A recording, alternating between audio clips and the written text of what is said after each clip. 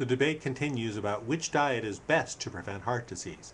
And with more findings out about looking at lower LDL cholesterol levels, people are saying we may have the answer, but we don't. Let's turn a skeptical eye to diets and what causes heart disease. If you examine the arteries of someone who has died of a stroke or of heart disease, when you open them up, you will find that they are filled with plaque, what we call plaque, and that is filled with cholesterol and lipids. This led early physicians to believe that a diet low in cholesterol and low in fat would lead to less laying down of that cholesterol and fat in the arteries, and therefore they would have less heart disease. Turns out that wasn't the case. The culprit in heart disease and in disease of the carotid artery leading to strokes is actually what we call lipoproteins. You know them by the name of HDL, LDL, VLDL, and a whole alphabet soup of them. All of those lipoproteins, including the one that we say is the good cholesterol, cause an inflammation of the arteries, which then lays down the fat and the cholesterol in the arteries. So here's how I want you to think of it. Lipoproteins, let's use LDL as an example, that's the lousy one, LDL, the bad cholesterol. Lipoproteins simply are carriers of cholesterol and carriers of triglycerides. If you have a lot of cholesterol in your bloodstream, such as people who have a genetic disease called familial hypercholesterolemia, you will make more of those proteins to carry that cholesterol away.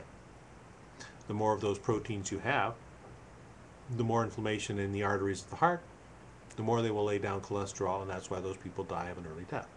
Same with triglyceride. If you have familial hypertriglyceridemia, then what will happen is you will make more of those proteins to carry the low density lipoproteins away. And even though you may have a low cholesterol but a high triglyceride level, you will have coronary artery or cerebral artery disease. So that brings the question, what's the best diet to cause that to be lower? One of the problems is our way of measuring those is by measuring cholesterol. We measure it indirectly. So all of the studies that have gone on talking about low density lipoprotein cholesterol levels versus high density lipoprotein cholesterol levels have gone out the window. Even the recent published in Journal American Medical Association talking about a diet to reduce low density lipoprotein cholesterol as to prevent heart disease goes out the window because it doesn't take into account the number of proteins of lipoproteins. It is those number of proteins that is directly related to a person's ability whether they'll have and develop heart disease or not. So what can you do? Not so much with cholesterol, but with triglycerides. Triglycerides, because the more triglycerides you have, those triglycerides will force you to increase the number of low-density lipoproteins as well as that whole other alphabet soup. And all of those will cause you to have more heart disease. You have more problems with triglycerides than you ever will with cholesterol. Here's what you can do.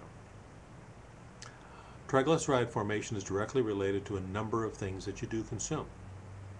Consuming highly processed items, like one of my favorites. These brownies are actually made, commercially available, made by a patient of mine. The more of these sorts of things that you eat, the higher level of triglycerides you have, and chances are you'll be making more of those proteins that cause more inflammation of your arteries. Instead of a snack, this is a better one to eat. Contains fiber, which also helps even prevent that cholesterol or that triglycerides from entering into your bloodstream. This is a better item for you. With breads, far better to have breads that are made of whole wheat, and not just brown bread that's called undyed whole wheat, but really that meaty, juicy, great bread. Even better yet are omega-3 fatty acids. Omega-3 fatty acids are commonly found in salmon and fish, and that we recommend that you have at least 2 servings of that a week.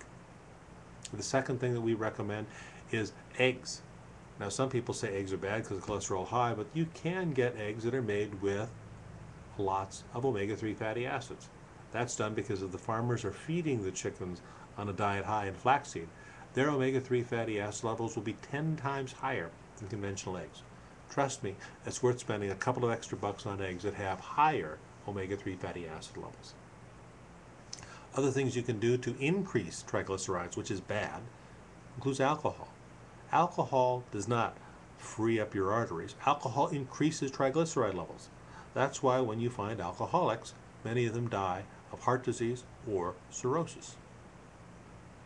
So, things that you can do.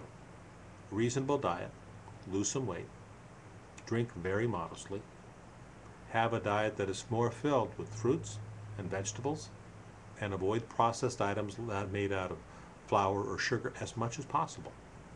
Moderation in all things, including moderation. I'm Dr. Terry Simpson, and that's your doctor's orders.